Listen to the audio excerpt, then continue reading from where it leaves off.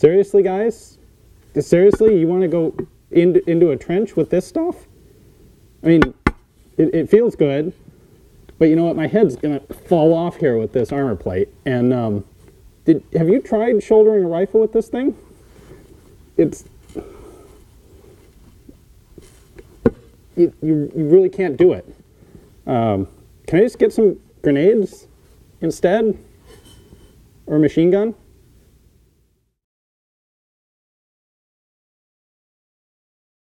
Whew, I am really glad to have gotten that beast of a front heavy helmet off of my head. That thing will ruin your neck if you're not used to wearing it. I'm Ian, by the way. Thanks for tuning in to another video on ForgottenWeapons.com. I'm here today at the Rock Island Auction House. Normally I'm looking at guns that they have for sale here, but today, you know, I happen to notice this thing down in the lots that are for sale in this upcoming regional auction, and I thought, yeah, this is pretty cool. You don't normally see this stuff floating around very often, so why not take a look at that? I brought up as well a German stormtrooper's assault rifle from World War I. This is the beginning of World War II style fire and movement tactics with a shortened, the carbine or 98 there. Now this actually was not really used with this armor, but it just looked too cool for me not to pull one out.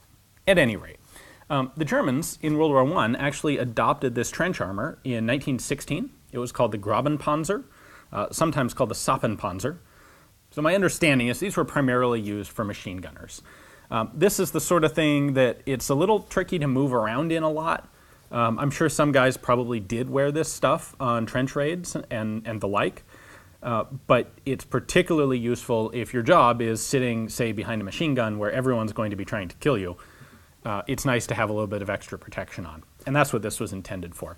The German military purchased about 500,000 sets of this armor, and now in addition, in conjunction to this armor, I also had on a German Stahlhelm that had this additional extra thick front brow plate. So the idea is this stuff protects you from the front and does nothing at all for the back. The back side of this armor is non-existent. So again, if you're sitting in a machine gun, you know, face towards enemy kind of deal. The U.S. Army actually did some testing on this stuff after the war, and their conclusions, their determination was that this would pretty much stop a pistol bullet at close range. It would only stop a rifle bullet once you had 300 to 500 yards of distance between you and the shooter. Closer than that, rifle bullets will go straight through this. It did, of course, also protect from shrapnel and shell splinters. And, you know, artillery caused more casualties in World War I than rifle fire by a long shot. So having a set of this armor, if you're in a static position, probably not a bad idea. It does give you a little bit of extra sense of comfort to wear that stuff around. Let me bring the camera back. Let's look at some of the markings on this and some of the, there are a few little details on it that are kind of cool. So this is our set of armor. It's 4 articulated pieces. We've got one main chest piece and then 3 scallops that go down the front of your belly and groin. The idea is that this makes it a bit flexible. You can actually bend over with it, which is true. Now if you have the helmet on without a chin strap, the helmet will fall off the moment you bend over, but the armor does not. You'll notice it does also have a throat protector here. This is, in addition to giving a little bit extra protection up here, it's also going to mean that shrapnel and things that hit, say in this area, when they ricochet up, they're not going to ricochet straight into, say, the throat of the person wearing it. This will deflect that sort of thing. And I think that's its main purpose. Now, let's flip this over and take a look at the back, because that's where a lot of the structural detail is.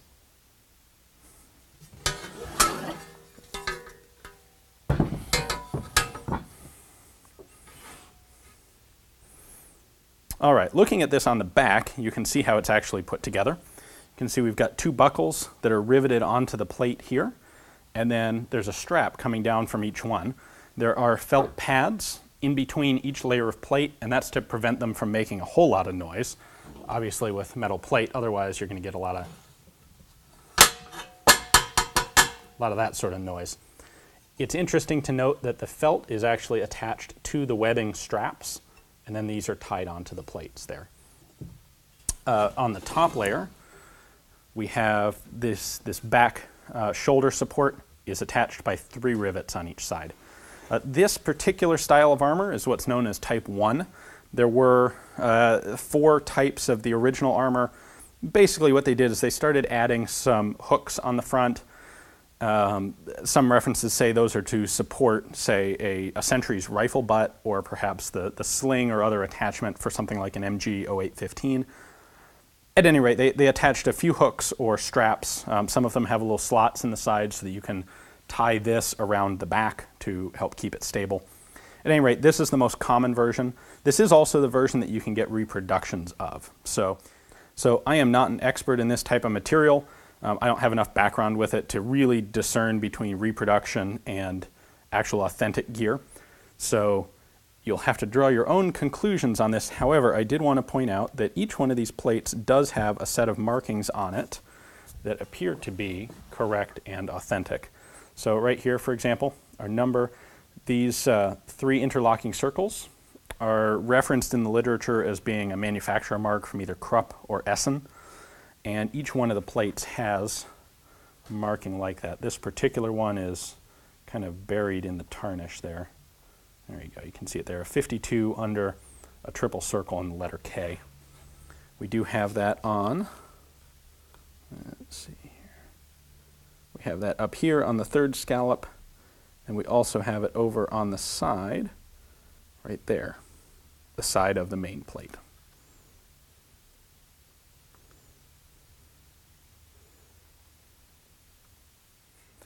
So the helmet we have here is a typical German Stahlhelm, but it has this extra, rather thick, this is almost a 1/4 inch thick, steel brow plate. So this would do a really good job, I suspect, of deflecting bullets. This is in fact significantly heavier material than the chest armor itself. This would probably stop a rifle bullet much better, and certainly because it is so rounded, it would do a really good job of deflecting them.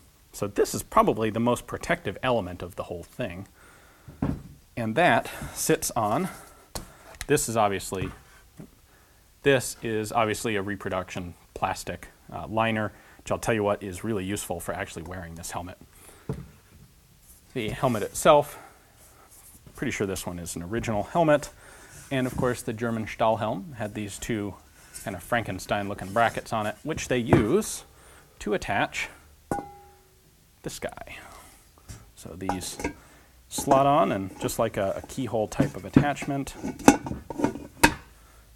drops into place just like that. These slots are for a strap that goes around the back of the helmet and ensures that this doesn't fall off. However, I'll tell you what, when you put this whole helmet on, it's very front heavy as a result, and you're going to get a neck workout from wearing this thing. Still beats a bullet to the forehead though. Well, thanks for tuning in, guys. I hope you enjoyed the video. I know I had a really good time getting to tinker with some of this armor for a little while. It is not the sort of thing that's floating around all over the place, even though they made so much of it originally. Now, there is reproduction armor on the market. As I described, I think this is original armor that has had new straps and pads on it. I'm not an expert in this material, so it is caveat emptor. It's up to you guys to make sure that this is what you expect it is before you place a bid on it. But I'll tell you what, it would be pretty awesome to have a set of this in your own collection. So, of course, this whole set, rifle not included, is going up for auction at Rock Island at the end of June. And I have a link in the description below to the catalog page on Rock Island's website. You can take a look at their pictures and their description and all the information they have on it. And if you decide it's something that you just can't live without, well, you can go ahead and place a bid online and make it your own. The rifle is also for sale. That's in a different lot. I'll leave it up to you guys to look through the catalog and find some of these carbine or 98s. Thanks for watching.